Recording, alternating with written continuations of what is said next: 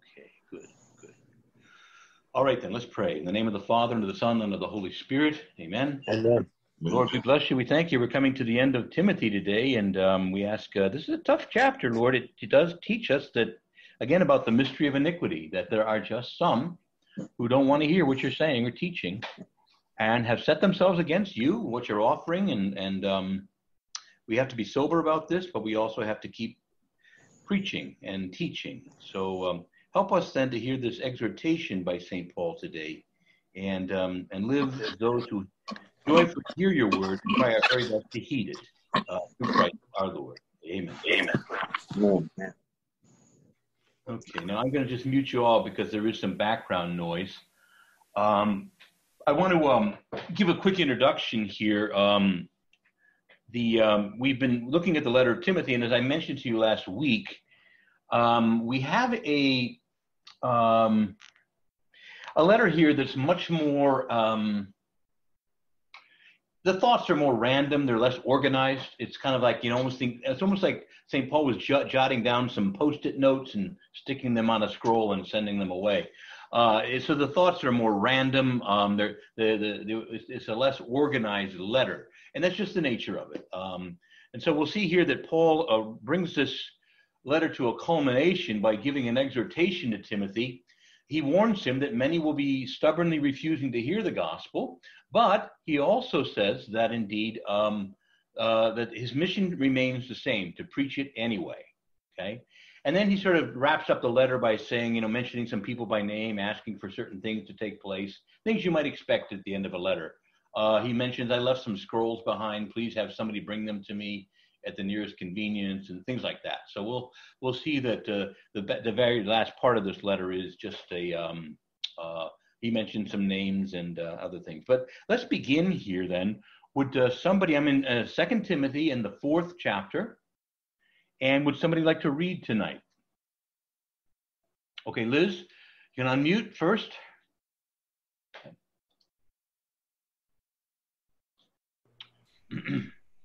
Okay. Go ahead and read the first 5 verses. And 4? Yeah.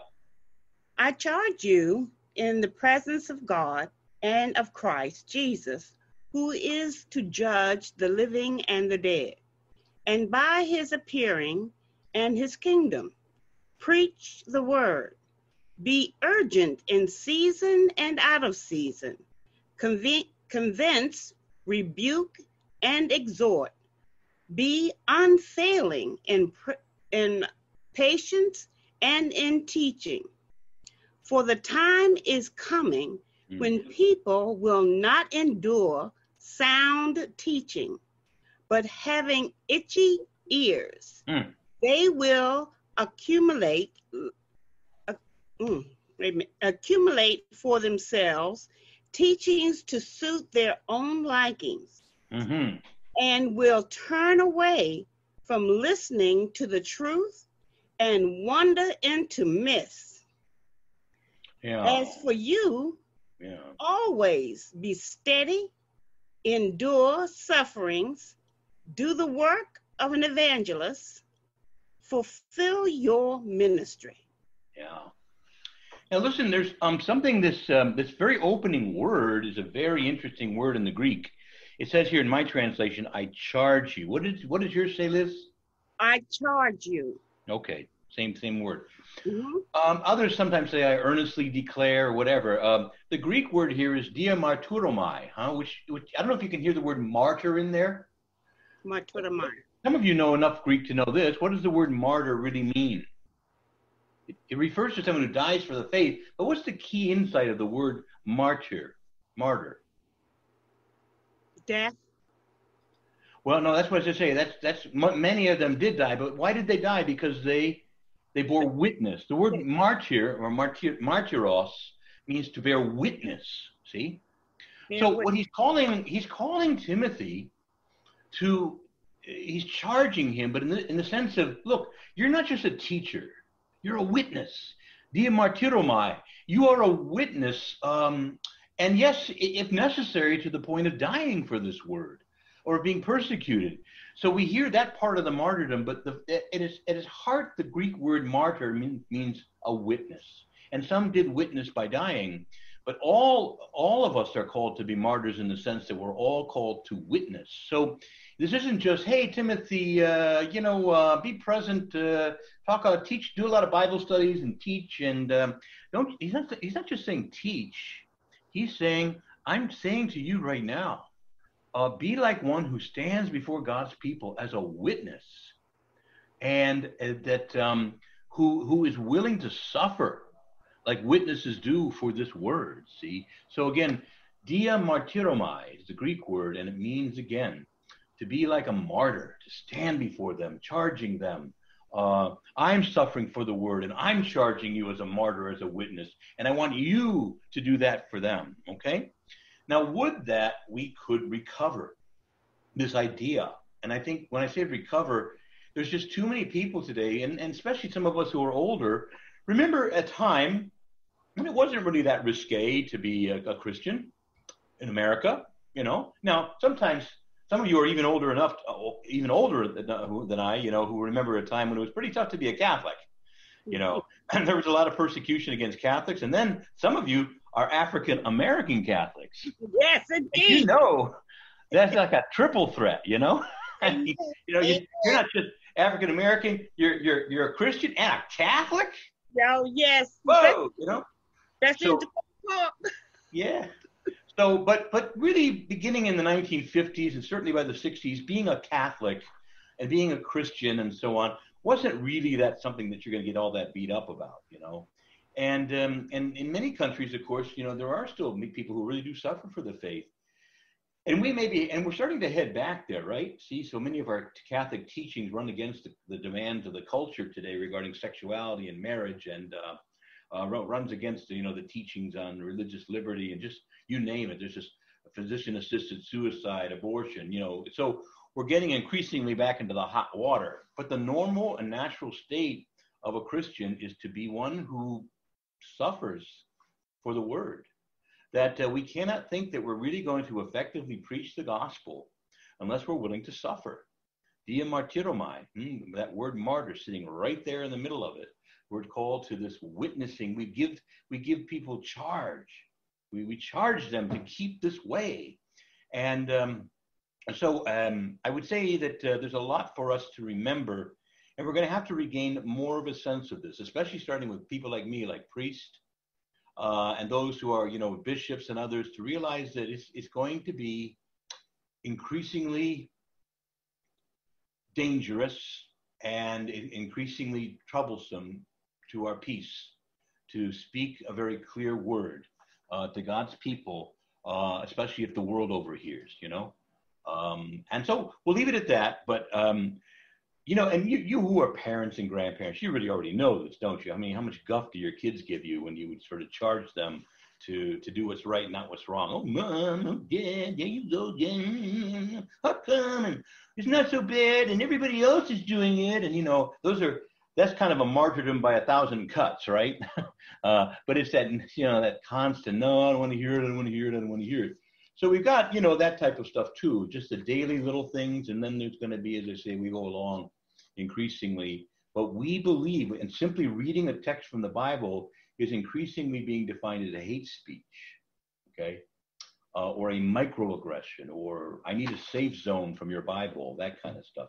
And these were things that, this is a book that we all agreed on, as I say, 20 minutes ago in our culture. But now everything is boom, very quickly. So we'll leave it at that. But I charge you, okay, I charge you, says the text, in the presence of God. There's kind of an oath formula here. Look, God is watching, my brother. I got my hand raised and I'm charging you, and God is a witness.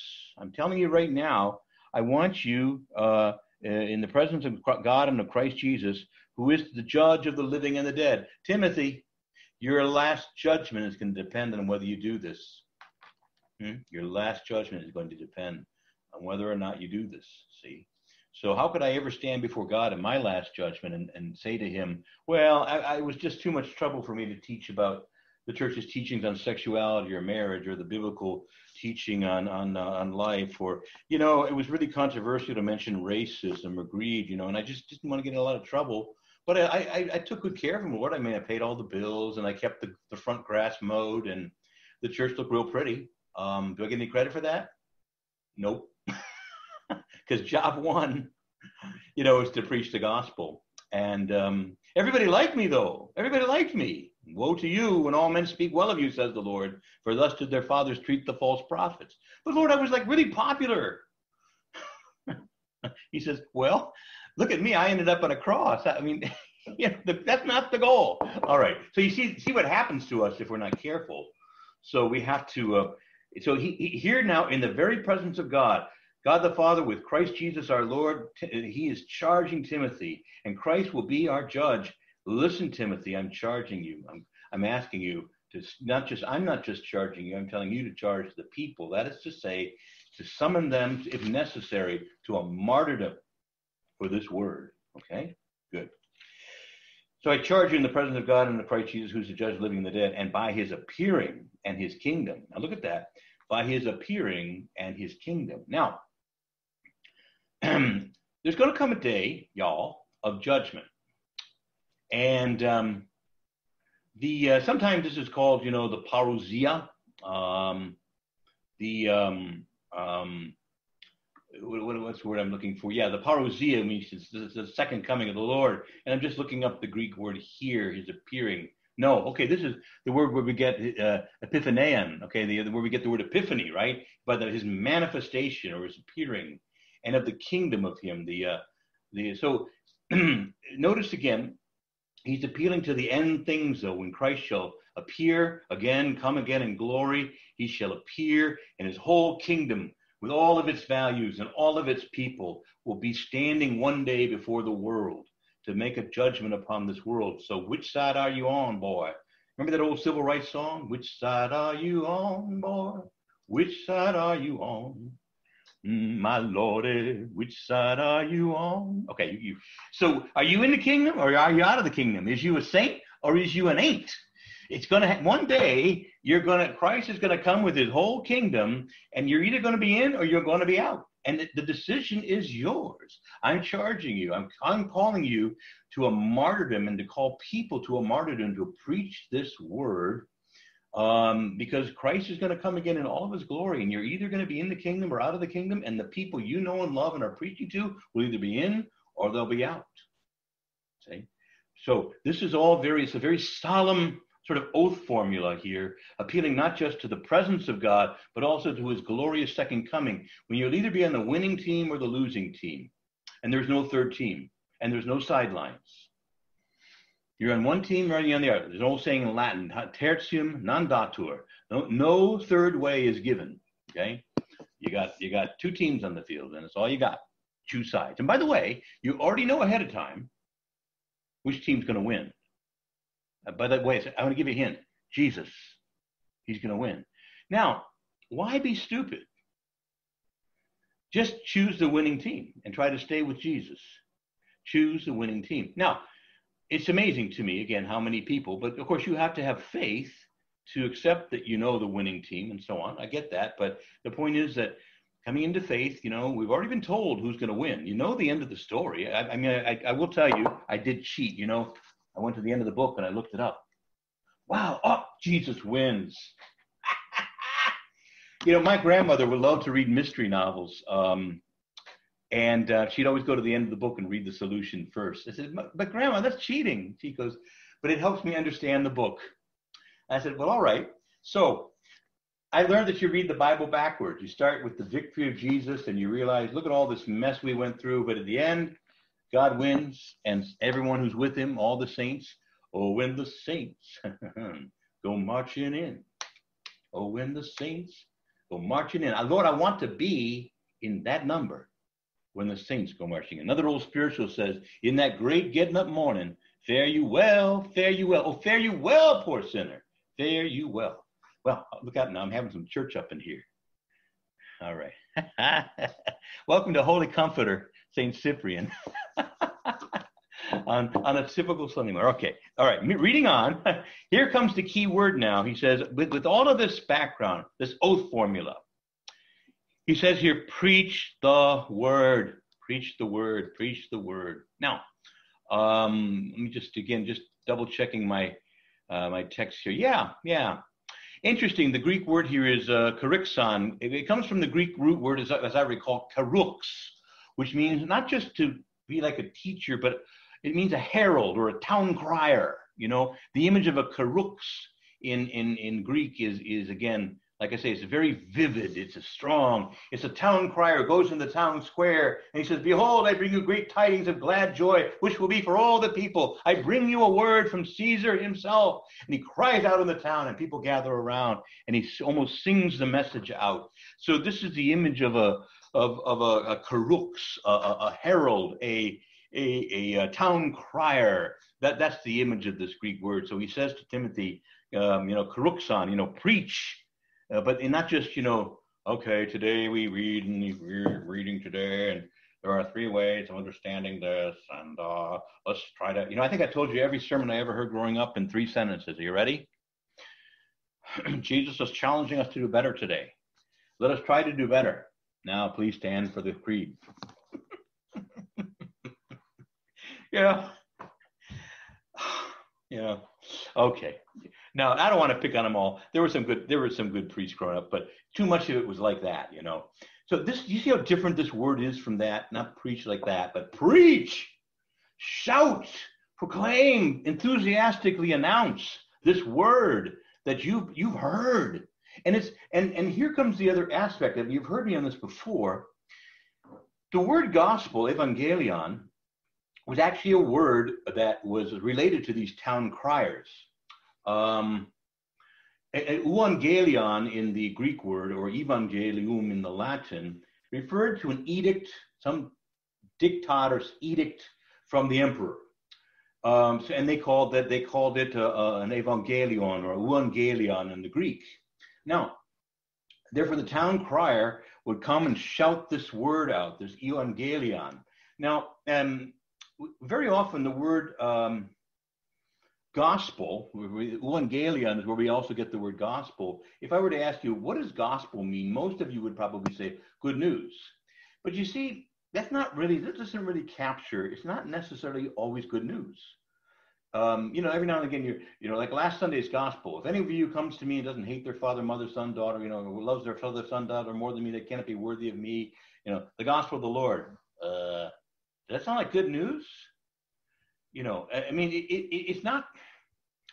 Okay, it's good news because it's true, but really the essence of this word evangelion, where we get the word gospel, is life-changing news.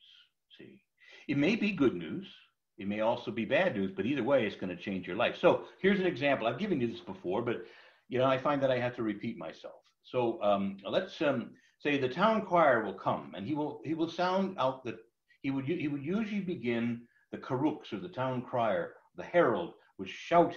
He'd pull open the scroll. He says, "Behold, I bring you great tidings of glad joy, which will be for all the people." Does that sound like something in the Bible? Isn't that what the angels shouted out? Okay, so that's the formula for an evangelion. I bring you great tidings of glad joy, which will be for all the people. The emperor is raising taxes. Now, that doesn't seem like good news, right? The point isn't that it's good news. Whatever the emperor wants is good news, though, right? Come on. Hey, admit it, right? Whatever the emperor wants has to be good news. No, of course not. But it's life-changing, isn't it? Your life just changed. It's this word that you just heard proclaimed is going to change your life. Now, here comes a better example with good news. Behold, the town crier shouts out, I bring you glad tidings of great joy, which will be for all the people. For the emperor is about to pave the road now between Laodicea and Ephesus. That's good news, and it's also life-changing news, because now it's going to be a lot easier to go from Laodicea to Ephesus. Hallelujah. Good news. See, so you see, the essence of this word evangelion, which the karux, the town crier, would announce, was not always necessarily pleasant in the sense of good or pleasant news, but it was life-changing. Now, back to this word preach. Karux, be like a town crier who shouts out this life-changing message for God's people to hear. Preach. Be like the town crier. Be like the great herald of news and so on. The one who would go about the town summoning people to hear the news from the next town over. Okay, so so it's a vivid picture again, isn't it? Right. So you see again, if you know a little bit of the Greek here, you start to see there's a vividness to it that is sometimes not always immediately available to us in our own native language. Okay, not that there's anything wrong with English, but sometimes because we speak it every day, we sort of miss the subtleties, you know. And sometimes when you read something in another language, say, "Oh, I missed that. Oh, look at this word they've been using. Isn't that interesting?" And so that's why it's good to sometimes know Greek, or even if you just know Spanish, and you want to read this letter in Spanish. I know Latin. I pick up things when I read it in Latin that I don't know, that I don't see, and when I read it in English. So always a good idea. Okay, so now look here. It says, "Preach the word. Be ready in season and out of season." Now again, what does that tell you? That the gospel is going to go in and out of season. There are times where things are in the gospel are very either popular or generally thought of as acceptable, and other times it isn't. Now, let's just look at right now. There are certain things in the gospel that are very popular and very uncontroversial, like feeding the poor, clothing the naked, things like being just to the oppressed. These things are generally not controversial. They're rather popular now, but when it comes to some of the teachings on sexuality, or the fact that God has absolute authority over when we live and when we die, these things are less popular today, and they're scorned. So it's been my experience that it's not like the entire gospel all together goes out of season and then comes back into season, but that there are many elements of the gospel that go out of season, right? And what does he say? Preach anyway.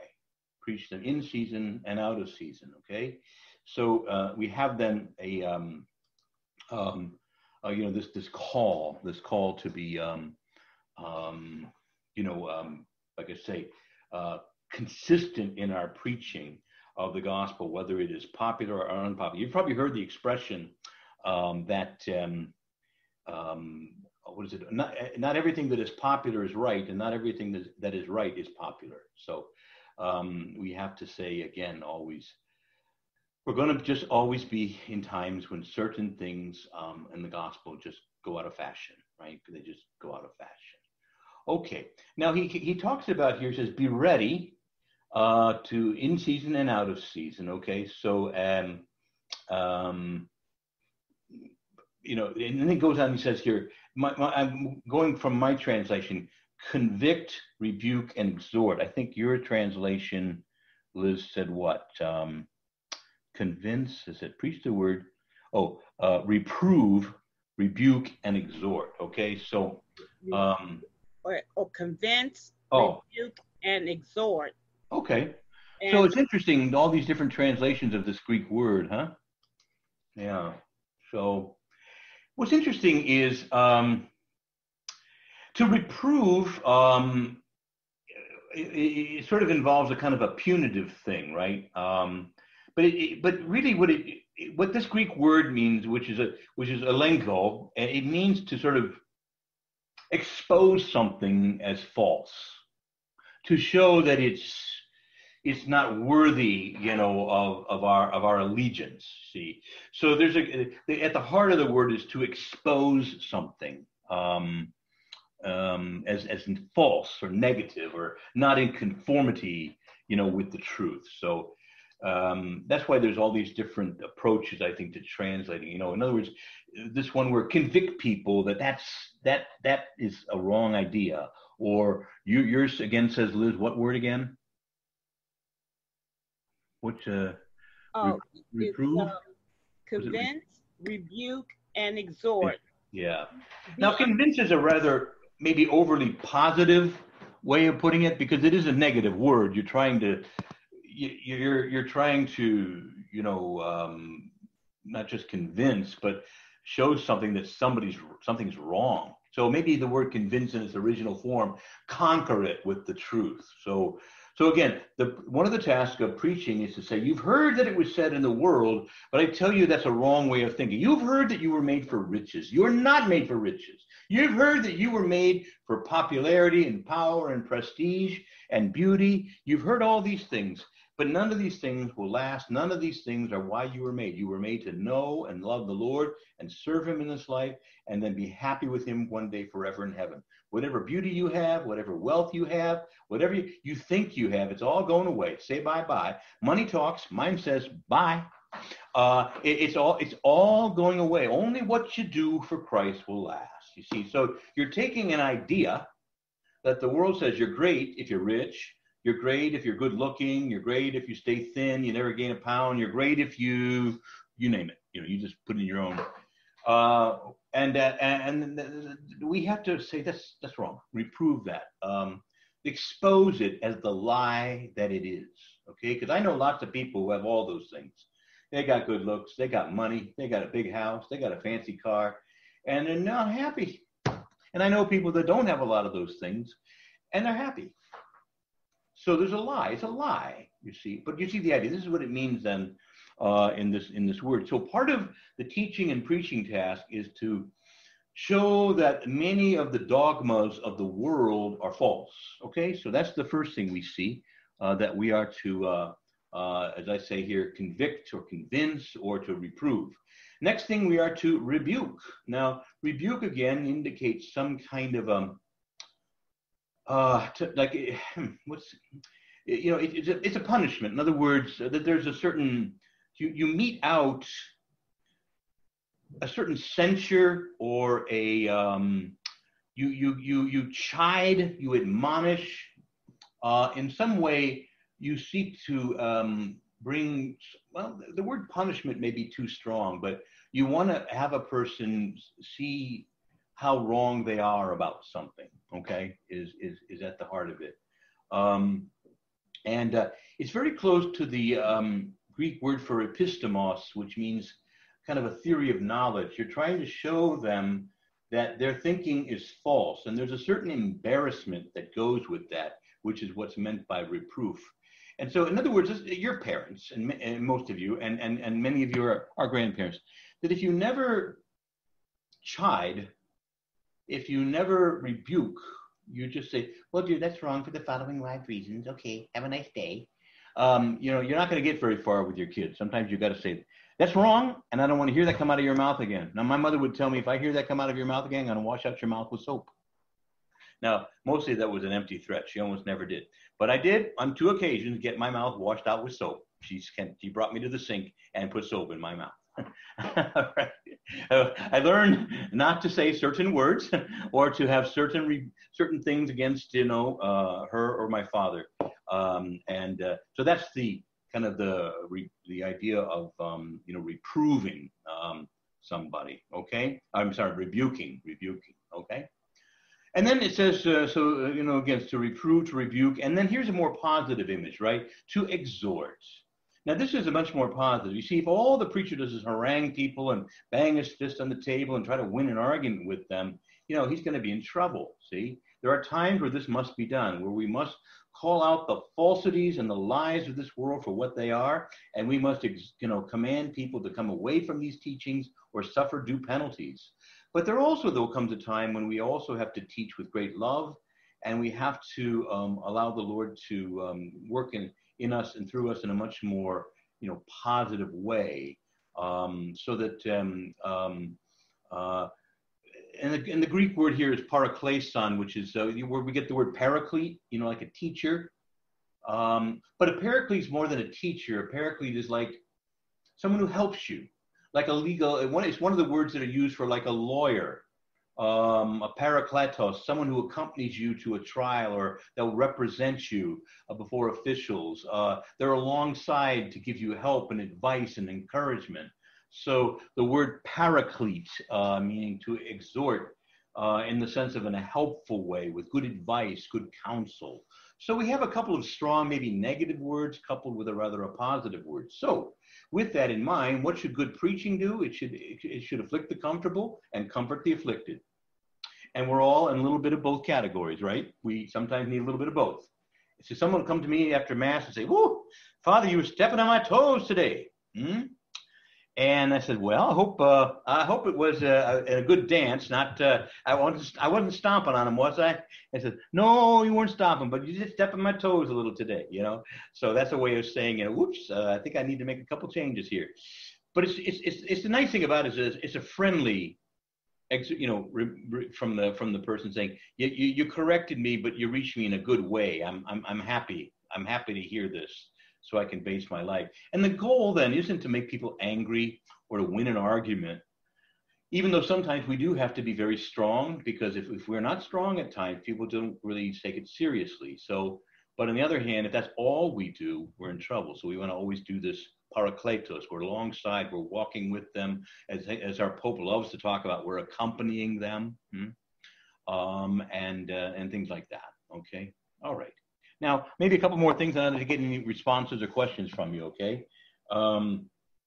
Do this with complete patience and teaching. Now, we're going to develop this idea of teaching, but he says do it with complete patience. Now, let's see here. Makrothumia is the Greek word, right? So, yeah, it's basically just patience. I mean, there isn't really a lot of subtleties that I could bring out there. But thymos means passion or anger, and makros means long. So in other words, literally, makrothumia means long suffering. So that you're willing to suffer at length. You don't say, well, that's enough of that. No, I'm going to hit you. I mean, we have a short temper, we're short fuse. To be makrothumia means to have an ability to suffer over a long period of time, to stay in a long conversation with a person that doesn't quickly give up or quickly just rebuke and walk away. Okay, so that's the insight. And then with proper teaching, proper doctrine. Don't preach anything other than the sound doctrine of our Lord, right? At the end of the day, there is a content to the faith that we have to respect. And there are false teachers, there are false prophets who walk around and they are saying things and teaching things that are not of God. And he's going to develop that more in a moment. So let's stop for a minute and get any reactions or questions, comments, rebukes, rebuttals, and maybe a little bit of maybe a little bit of parakletos too. All right. Looks like George is trying to unmute there. Okay. Well, he froze. While he's good. Unmuted, I had a comment about some of the conversations I've had in class, RCIA classes and other sessions of being the long suffering and patience and dealing with young adults and they're challenging their parameters and going forth. And one of the comments I've kind of like sum it all up, I've had to share with them is sometimes you have to allow young people to suffer the consequences of their choices. And you have to stand firm in what is right and what is wrong. You can't, the truth and what is right is going to be the same every single day. And you have to allow them to suffer that consequence of that choice, or they'll never change. You can't keep saving an adult or young adult from that consequence if they keep knowing you're going to come in and fix everything. They're not going to stop doing it. And that's a hard pill for some parents and grandparents to swallow. Because they see these young adults with children and out of wedlock, and, or they're unemployed because or unemployable because they didn't finish high school, or that's all they have is a high school education, and they want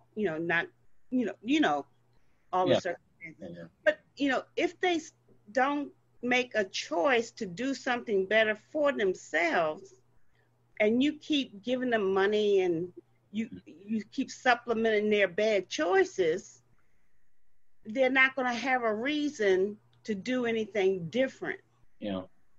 So anyway, that's what My I say. father, The when my com- brother was younger and was raising kids, and his sons were much younger, my father gave him some advice. He says, George, he says, sometimes kids need to make their own mistakes. And of course you have to watch and be careful. You don't want to make a terrible, miserable, life-changing mistake. But you're right. We have to sometimes let people make their own mistakes, suffer some of the consequences. It's the way of learning. It is. As you know, the word discipline in English has kind of two connotations. One is a sort of a punishment, but discipline also means teaching. I'm studying the discipline of medicine, or you get the idea. So the word discipline, learning, goes together with discipline in the other more negative sense. And there is a school of hard knocks, as I think it's called. Yes. All right. Good. Well, we'll move on. But notice again, you see, he says, now you gotta have this kind of commitment. These are all very strong words, and especially as we began, that word, I charge you, dia martyron, I summon you to a kind of a holy martyrdom. Why? Well, here we come up for the reason. The reason is this. For the time is coming when people will not endure sound doctrine or sound teaching, but have itching ears. They will accumulate for themselves teachers to suit their own passions. And they will turn away from listening to the truth and wander off into myths. Now, again, you say, well, gosh, that's certainly true in our time. It was certainly true in Paul's time. It's a human problem. It isn't just, unique to our current age, although it's very much more on display today. Why? Well, because of forums like this, where we can reach literally all across the world. And if I wanted to spout error, I could get on and easily start, I could reach a lot of people, and it would be very visible and obvious. And so there's, in a way, it's much more facilitated today that there are people who surround themselves with teachers who tickle their ears. So, you craft your Facebook friends, you unfriend people who you don't like and don't agree with you, and you friend people who you do like and agree with you. And then the same with Twitter. And, these are the ways that people kind of, they start living in little bubbles that they create for themselves. And it's nice to have all this diversity, but the problem is that too easily you can begin to fall into an echo chamber. And then we also have this problem today where people feel like they have a perfect right to invent their own God and worship it. Now, we used to call that idolatry, but people today feel like they have a perfect right to sort of envision the God of my understanding, the God within. And that, by the way, this God just happens to agree with me on just about everything. And he knows that I'm really right, unlike your dumb God. And never mind that our God, put his stuff in writing. Paper has perfect recall and is kind of like objectively there, and you can't kind of make it up. You either take it or leave it. But you see a lot of people say, well, heck with that. I need to have a designer God. And again, we used to call this idolatry, and it's a sin. It's against the first commandment. But you see that today it becomes increasingly possible to surround ourselves with teachers who tickle our ears, who say what our itching ears want to hear. And, Father James Martin says it's all really okay. Let me follow him and unfollow Father Pope, who says it's not okay. And that you see what starts to happen. So people will not tolerate sound doctrine. They will not tolerate it. Now, this word is important. Today, this word tolerance is often used, but it's most often misused. So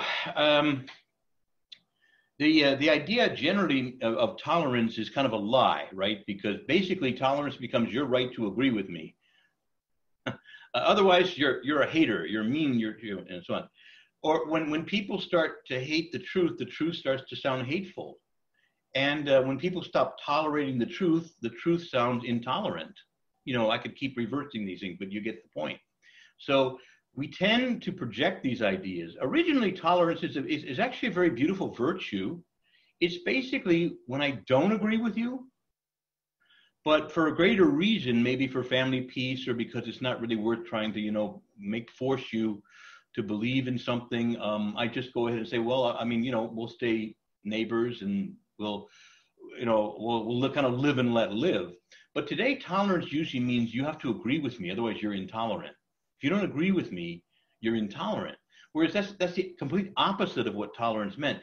I don't agree with you, But because I don't want police officers running into your bedroom and telling you what you can and can't do with another person, I'll overlook this legally, but I'm not agreeing with what you're doing. God says it's wrong. Or maybe there's someone who, as I say, they're of a different faith. This guy over here is in the Baha'i religion or whatever, and I think he's all wrong about that, but I'll tolerate, that is to say, I don't agree with his views, but for the sake of religious liberty and something that we all need to kind of get along, I'll overlook some of that and try to, stay friendly and maybe even convert him at some point. But so that's the nature of tolerance. But it's come to mean that you have to agree with what I'm doing, otherwise you're intolerant. And that's completely the opposite of what tolerance is supposed to mean, okay?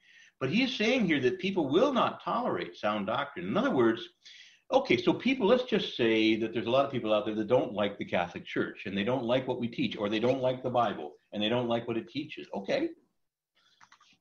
So we'll have a nice day. I'm so sorry you don't like it. But they don't even want to tolerate it. They want to destroy this. They want to remove the voice of God.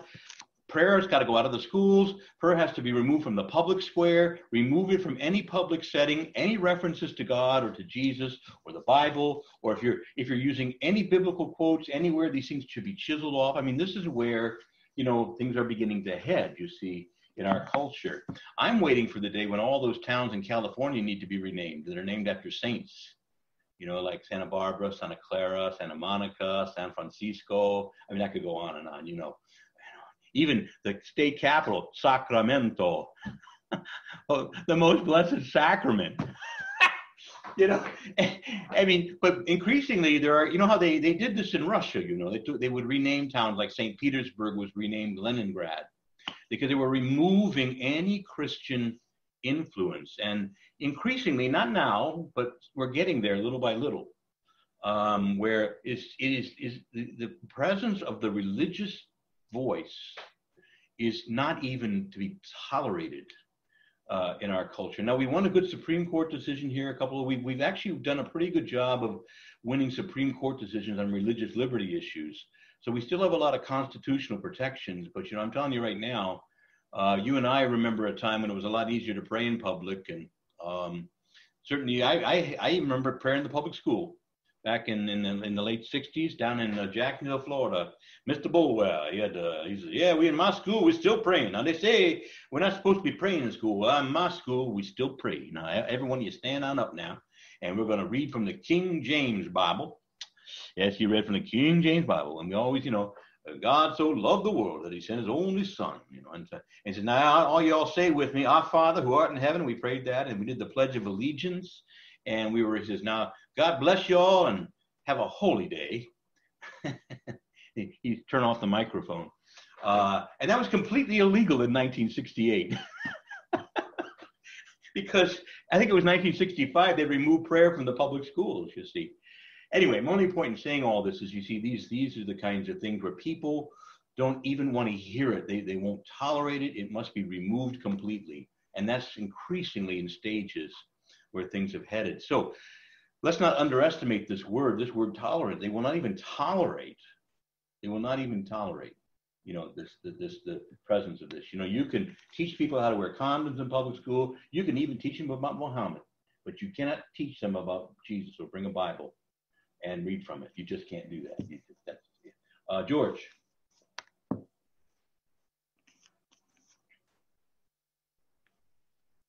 Monsignor, then what you're saying is that when people know that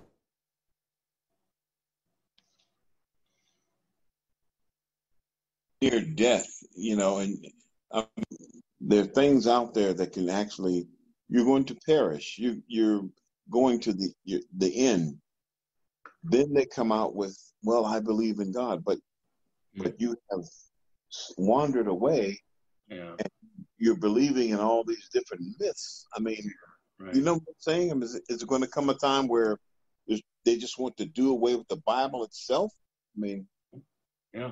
It certainly has happened in other places in the world.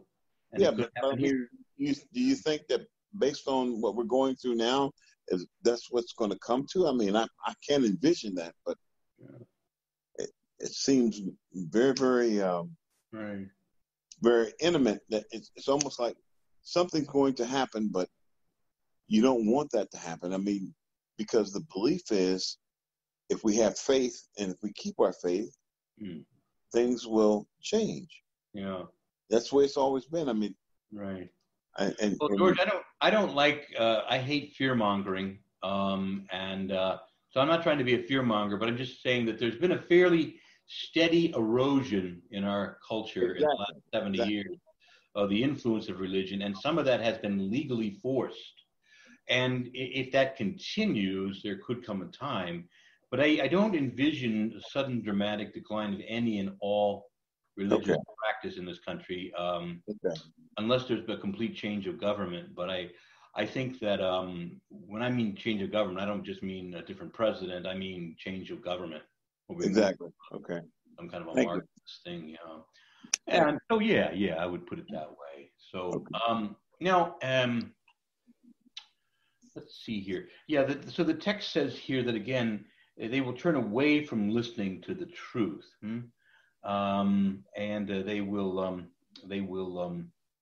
wander off into myths. They'll turn away from listening to the truth and wander off into myths. Now, some of you maybe seem less aware of this than I personally am, but have you noticed that on the Science Channel and the History Channel that there's a lot of these weird shows now about ancient astronaut theory, and that it was ancient aliens who came and actually built the pyramids, and you know, so they like to laugh at our talking snake in the book of Genesis. Oh, those silly Christians with their talking snake. And here they are talking about little green men who came and built the pyramids. What I don't mean to ridicule, but my point is that there's no evidence for this. They like to try to find it. But the idea is they laugh at our, you know, sacred scriptures, but don't see that we need explanations. People look for explanations. And when you throw away God's explanation, you start to come up with a lot of crazy stuff of your own. See, G.K. Chesterton said that when men stop believing in God, it's not that they believe in nothing, but that they'll believe in anything. See? And so I think it's amazing to me how many of those shows have proliferated on the Science Channel and the History Channel about little green men, basically, who came in these spacecraft and visited our ancestors. And you know, you could ask, well, why didn't they stay? Why did they build crude buildings like pyramids? Where's the higher degree of technology that it took to get here? You know, where are their glass spaceships? And you know, you get the idea. So one thing, Father, one thing, Monsignor. My father was stationed in Roswell, New Mexico. Oh yeah. And guess where he worked? Area 54 or whatever it is. Right? He did. Yes, he did. And so you have told you what he did, he'd have to kill you. Right, exactly. You have no idea the many years that people ask me, your father worked where? Roswell, New Mexico. He was in the Air Force? You mean he was there? Yeah. You know, I'm like, he saw what? But I just wanted to put that there. You know, nothing to see here. Move along. Yeah. But anyway, listen. Yeah. I'm not here to poke fun at things, but I'm just saying to you that. By the way, we don't present a talking snake in the book of Genesis. We don't know what the serpent looked like before God cursed it. But it didn't seem odd to Eve that a serpent was talking to her. So it may not have been a snake. Okay. Whatever the serpent looked like before original sin, God cursed it and forced it to slither on the ground and eat dirt all the rest of its days. So again, you know, their ridicule doesn't even show a sophistication of our understanding of our own scriptures. But anyway, all that aside, when you turn away from sound doctrine, you open yourself up to all kinds of foolishness and myths and crazy things. And I've noticed people priests and others who leave the church and set up like George Stallings. I don't know if anyone remember him, but he separated himself from the church, and he got weirder and weirder, and he started hanging around with Sun Myung Moon and you know all this crazy stuff, and he became just stranger and stranger as it went. And I'm not here to personally tell you his whole story, but I've seen this happen over and over again, that when people pull themselves away from the anchor of truth, they will very quickly fall into lots of confused thinking, and it's often a very quick and a steep decline. Okay, so all right. Well, we're not exactly making. Oh yes, Ellen. Oh, I just was gonna say, kind of back with what George was saying. Pope Francis was saying that one of his favorite books is The Lord of the World. Oh, yeah. And Hugh Benson. And I read that book, and I know that. Yeah, I just think that book. I just really enjoyed it because it was so simple. In the end, because as long as someone's saying mass somewhere, but it was just, I don't know, there was something about that book I thought was really interesting, because I feel like it sort of touches on the different things we're kind of talking about, because how weird everything can get and how dark everything can get, and how it's hard to put those things into words. That's why I think it's such a great book, because it's sort of a story that gives you these ideas about things that you can recognize, and I don't know, so it's indeed. Okay. It's a very good book if you haven't read it. It's called The Lord of the World by Monsignor Hugh Benson. And it basically depicts a kind of dystopian future where the faith is, sent underground in effect. And there's a lot of suffering that the faith will have. And large atheistic governments take over. And, it largely happened in Eastern Europe, didn't it? See? And so it's not like it couldn't happen anywhere else. Remember what happened in Mexico back about 120 years ago, the Cristero movement. That was a Catholic country, and the church was outlawed for a period of years. When an atheistic government. Look what happened in Cuba, again, another Catholic country. These are very close to us, right over the border, so to speak, just 90 miles offshore from Florida. So it's not like these things could never happen here. But I'm not being a fearmonger. I think we just have to keep sober and alert that there are going to be some who will simply no longer tolerate sound doctrine and will continue to fight and seek to legally limit and punish our religious expression. And they'll call it things like hate speech. They'll refer to it in terms like that, and bigotry and homophobia or what have you. You see, this is going to be transphobic and all this kinds of stuff.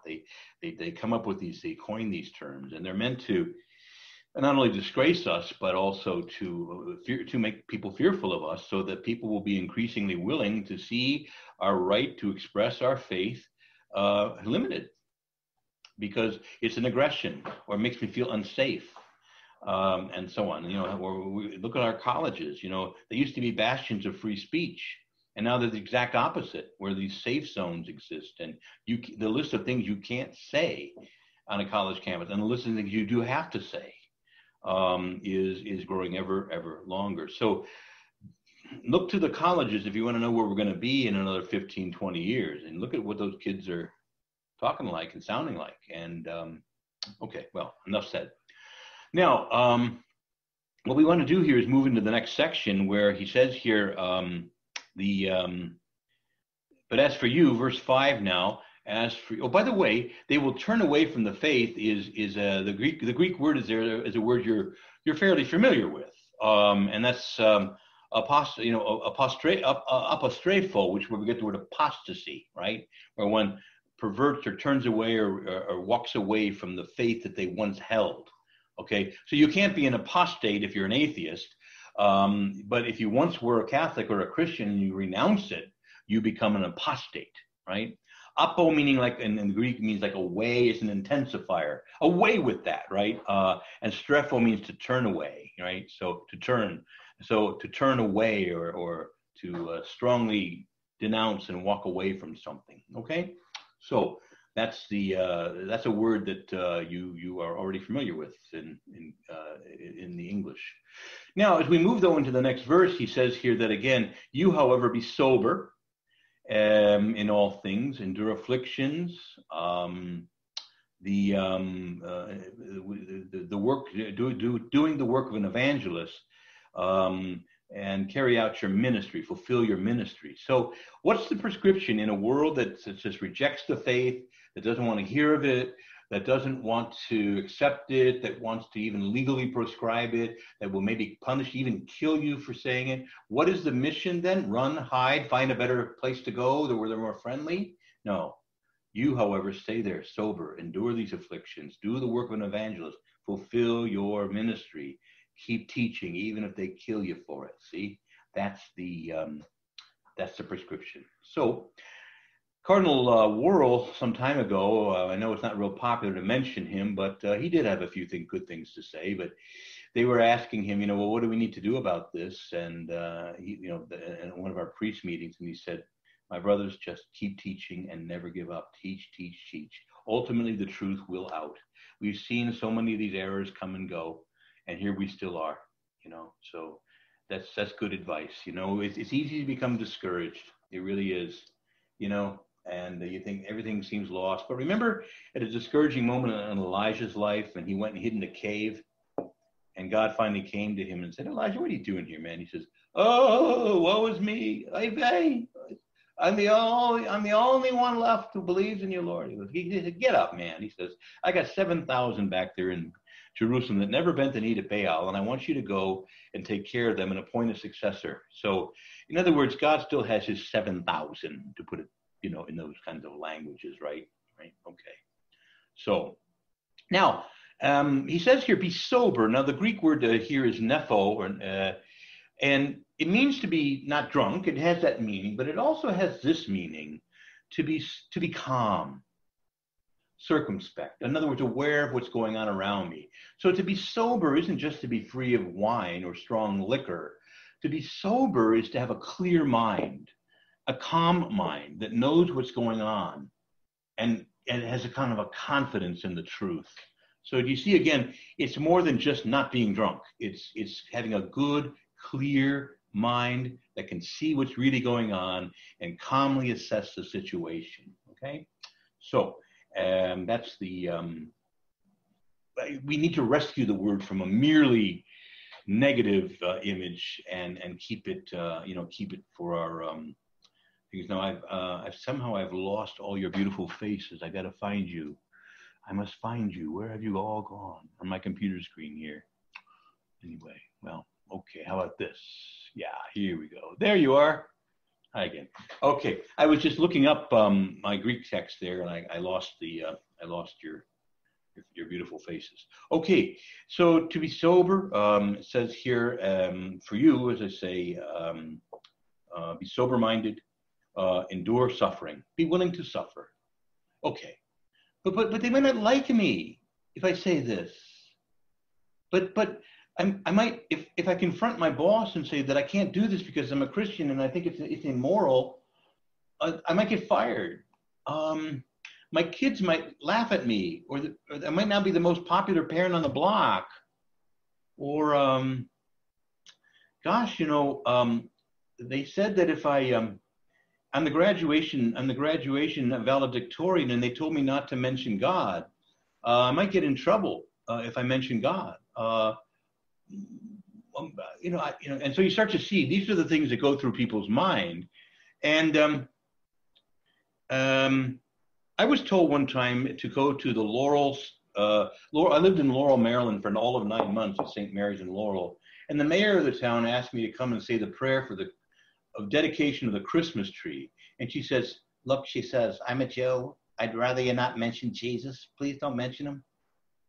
I said, do you want me to come and bless a Christmas tree and not mention Jesus? And she says, yeah, this is an inclusive event, just talk about God. I said, well, what about the atheists? Are they not being included? What are we supposed to? She said, well, just come and say a few good words, Father. And I said, no, I'm not under those circumstances. I will not offer this prayer because it is a Christ mass tree.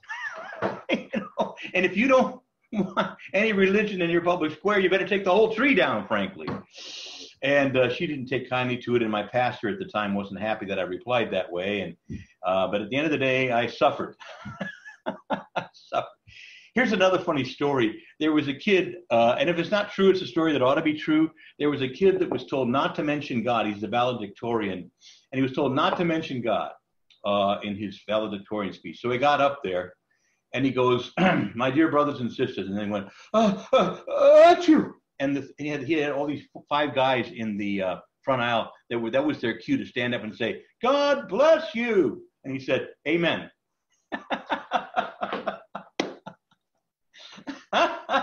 That was creative. That was very creative. But anyway, you know, we have to be willing to endure some suffering. Now look, here's the thing I've noticed with people too, because I think sometimes what happens to people is if somebody's angry with you, you think, oh, I did something wrong. But listen, and this is a very important truth to grasp, just because somebody's angry with you doesn't mean you did anything wrong. It might mean you did something right. Now, we don't look, that's not our goal to get somebody angry.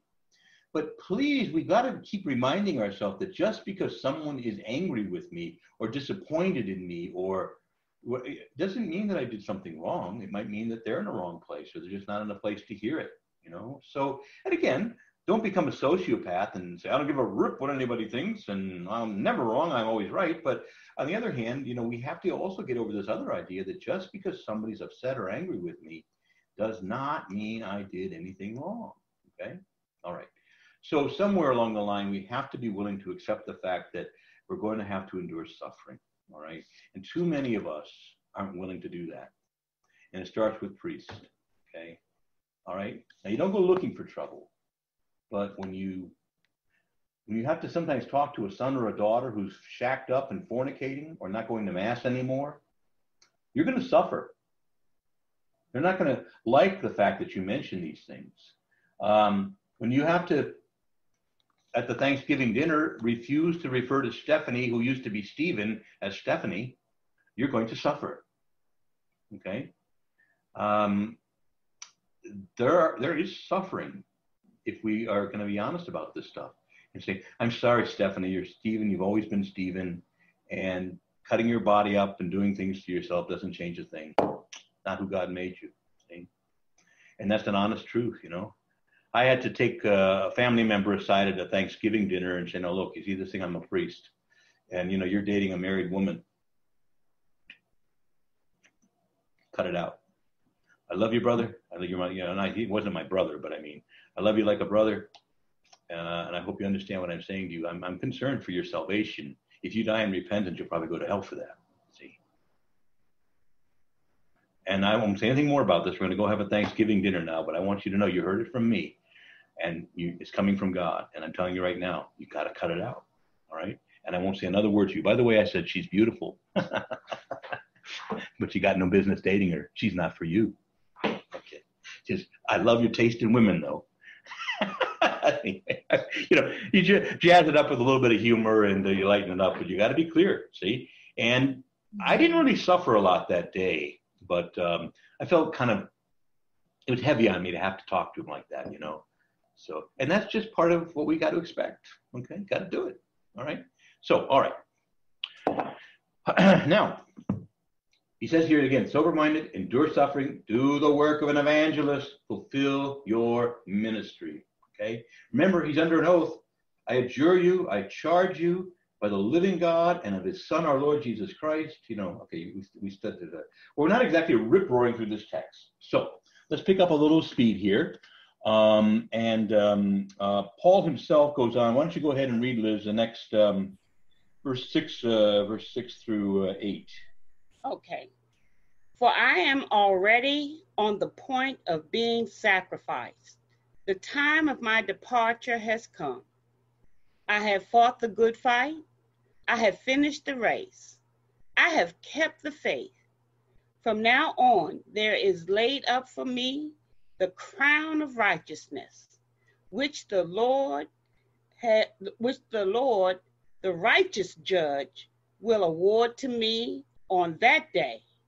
And not only to me, but also to all who have loved his appearing. Okay, so what Paul's saying here is have an eschatological view. Look, you may suffer for a little while on this earth, but do you understand the victory that will come to you if you suffer for the Lord? You know, what did he say in the Beatitudes? You know, How blessed you are when people hate you and persecute you and utter everything falsely against you because of me. Rejoice and be glad, for your reward will be great in heaven. So we have to always have in mind that we're not just enduring suffering and having a miserable life trying to preach the gospel and, we're all a bunch of losers and we're going to suffer and then we just die. But rather, if we are faithful in this way, we will hear from the Lord, well done, good and faithful servant, well done. Come now, enjoy the kingdom I prepared for you from the foundation of the world, see? We work for a reward, not so much like I say a reward in the sense of payment, but I mean, we have the reward in mind of what waits for those who are faithful and who will live this teaching and go out. And he says here, he has no regrets. I fought the good fight. I've done as much as I think I can reasonably do. I have fought the good fight. I finished the race. I've kept the faith. See? I never gave up. I kept preaching. I kept teaching. Sometimes there are discouraging results. There's lack of support. I still preached. At the end of the day, sometimes there's a satisfaction in knowing, look, anybody could say I could have done this or that one thing better. But the question is, over the course of my life, have I really fought the good fight? Have I really striven to follow the Lord myself in my own life and bring as many people along with me as I can? And that's got to be our goal. But remember, there's going to be suffering, but there's also going to be a great reward laid up for you in heaven if you do it, see? And right now, I'll be honest with you, I'm in a place of a little bit of discouragement. As I see all the numbers of the churches everywhere, in the West anyway, dropping, people turning away from the faith in droves. There's a great apostasy today. I mean, huge numbers who were raised Catholic, went through Catholic schools, have turned away from the faith. And some of you might be discouraged. You have family members and so on. At times I'm a little discouraged, but all I know is that I'm doing what God told me to do. Until he tells me to do something different, I'm going to do this. See, he gave me a vineyard. He gave me people to reach. I'm reaching you tonight. Get out there, preach, convince as many as you can, make their faith strong, help them to turn to make other people strong.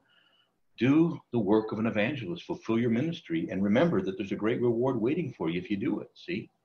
And so there's a little parable to tell you here. You may have heard before, but there was one day there was a man and there was this very large boulder.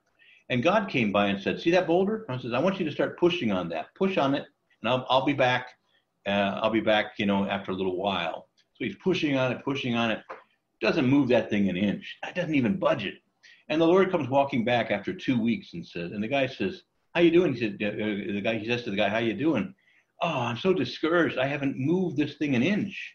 He said, I didn't tell you to move it an inch. I told you to push on it. Well, what good would that do, Lord? He says, well, first of all, you obeyed me. Secondly, look at your muscles. You're stronger. Your back is stronger. Your muscles you got six-pack abs. You're all ripped and looking, okay. And you get the idea that it isn't always going to be obvious, whatever successes that we've had. Some of them are hidden. And I told you that I've reaped the reward of other people's prayers, where the rectory doorbell rings or someone walks into the confessional after 40 years. Someone was praying for them, see? Likewise, I think in heaven we'll find out what a difference even our most meager prayers made. So don't be too discouraged. At times, I'm a little concerned when I see the numbers. And I was concerned because, I don't know about some of you in Florida and other places where you've been open for a while, but we had a capacity of 100 and only 50 came to the masses. So we don't have a waiting list. People aren't breaking the door down to get in. And there's several reasons for that, I know. Some are older and they're not ready or they feel unsafe. But I know that a lot of them, too, are the lukewarm ones who the church was barely relevant at all. And they might come to hear some good music or a sermon, but they've kind of drifted from it and it can take a lot longer to get them back. We got a lot of work to do, everybody, But do it and endure the suffering and the guff. And realize that there's a reward waiting for you in heaven, okay? So, yeah, at times you're like, oh, I don't feel like anything's accomplished and the numbers keep dropping and no matter what I do, and okay. God didn't say the gospel would always be in season. He implied it would also be out of season. Preach it anyway. Preach it anyway. Okay. So going on now, verse 9 and following. Yeah. Now there's a lot of names in here, Liz. You wanna do these tongue twisters, or you want me to do it? You. All right. This is just the final personal end of the letter. Okay. Do your best to come to me soon, Timothy. For Demas, who is in love with this present world, has deserted me and gone on to Thessalonica. Crescens has gone on to Galatia. Titus to Dalmatia. Luke alone is with me. Now let's just stop there for a minute. This list contains people who have, some of whom have been mentioned in other letters, like Demas is mentioned in 2 other letters. It says here, Demas, enamored of the present world, has left me. So he left for a very negative reason. He just, the gospel and the disciplines of the Christian life, he'd rather go to the orgies, he'd rather go to the theater, he'd rather go to the gymnasium, so he's left me. Demas is enamored of this world. He's left me now. And yet he was one of Paul's close companions, so Paul's a little disappointed about that. Now, the other list here doesn't mean they deserted him. Maybe they were sent on mission. So Crescens has gone off to Galatia, Titus to Dalmatia. Luke alone is with me. Okay, so Luke is still with him. Now, notice this. This is a nice little line here, little redemption line. Get Mark and bring him with you, for he's very useful for my ministry. Now, that's the guy that abandoned them in the first missionary journey, and he says he would never go on a journey with him again. And it was so severe because he was the nephew of Barnabas that Barnabas and Saul parted company over that. And now, all of a sudden, Paul's calling Mark useful. So apparently, Mark has redeemed himself in Paul's eyes. Okay, so there's a little bit of redemption there, or a little bit of reconciliation. Okay, nice to see that. It goes on to say, Tychicus I have sent on to Ephesus. When you come, bring the cloak that I left with the Carpus at Troas, and also the books, the scrolls, probably more literally, and above all the parchments. Okay. Now, by the way, I don't want you to underestimate. Those are very valuable things. You don't just leave them behind unless you're bugging out in a big hurry. You know how Paul had to sometimes get the heck out of Dodge in the middle of the night sometimes because they were coming for him. So he left some valuable things behind. A cloak is very important and valuable in that climate because it gets very chilly at night. And so whenever he left there, he had to get out in a big hurry. Okay. Likewise, he also left some scrolls, and those are very expensive. We're talking, $20,000 a scroll in modern terms. So to have a scroll of scripture, he must have had a very good benefactor, somebody who got those things for him. And I'm sure they were kept very carefully under lock and key somewhere, but Paul wants them to be brought to him. Okay.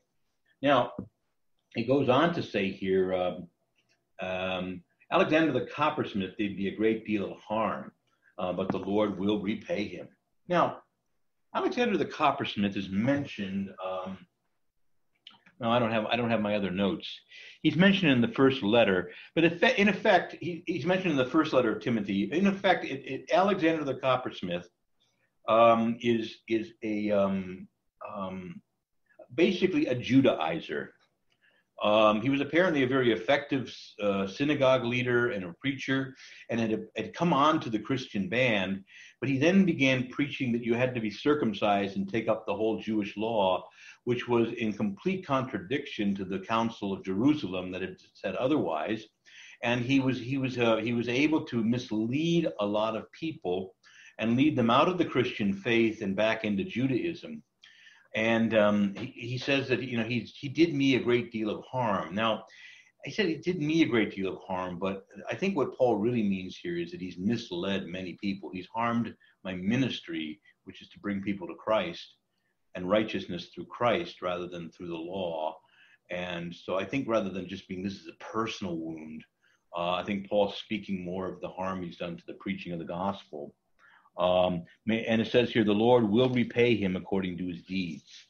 Now, this could be sounding like he's cursing him, but again, just simply look, may the Lord requite. The Lord will take care of this at this point.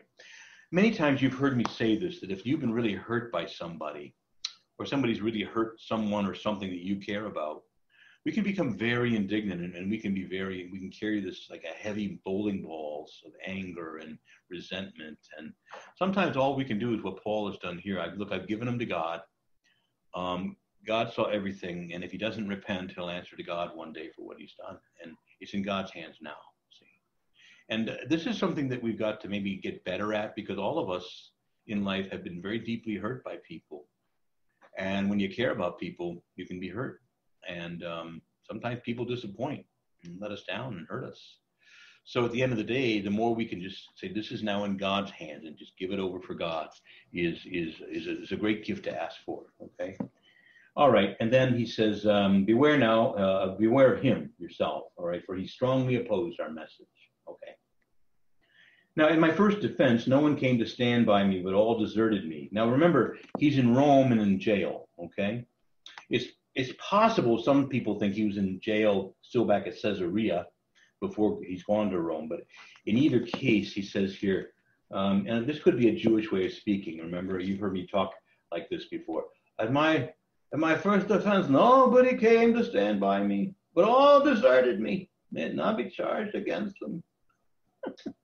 But the Lord stood by me, and he encouraged me, So are we using hyperbole here, or is this meant univocally? Literally, nobody came to your defense? I mean, that's hard to believe, Paul. Well, even if you're in Caesarea or back in Jerusalem, whether you're talking about that or you're talking about Rome, I mean, surely some people came, So is this just sort of Jewish hyperbole or what have you? I don't know.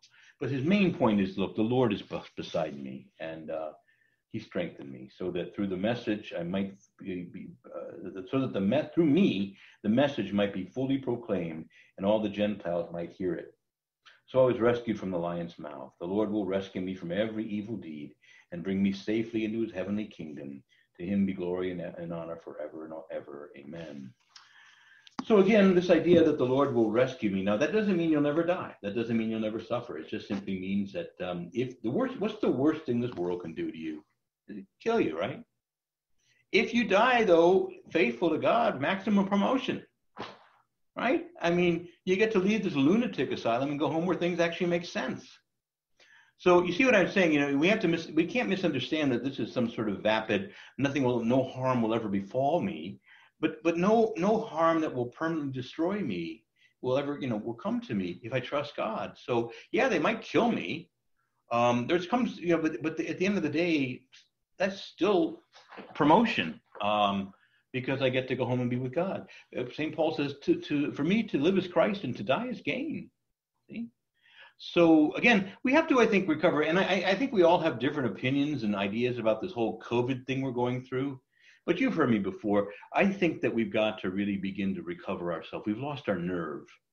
And it's time to put on our big boy pants and go out into a dangerous, big, bad world that has all kinds of, not just COVID, but all kinds of bacteria and all kinds of viruses and other threats. And we have to begin to venture back out. Fear not, little flock. It has pleased the Father to give you an immune system. And by gosh, that thing works pretty well most of the time, And so what I'm saying wouldn't have been controversial a year ago. This is the way Christians always talked. And now this whole thing's been politicized, but I'm still trying to talk like a Christian and saying, look, if there are good, strong, prudential reasons for you to limit your exposure, do it. But I think a lot of us have to also we have to kind of recover our nerve and get back out and start doing things again. And yes, it probably means the numbers will go up a little for a while. Yes, it does. It does. Most people who get the virus won't suffer much. They'll get mildly sick. Some will get very sick, but only less than 1% will die. And I think we have to have a little more courage than I see right now. And I'm only saying that again, like I say, what I'm saying wouldn't have been controversial 6 months ago.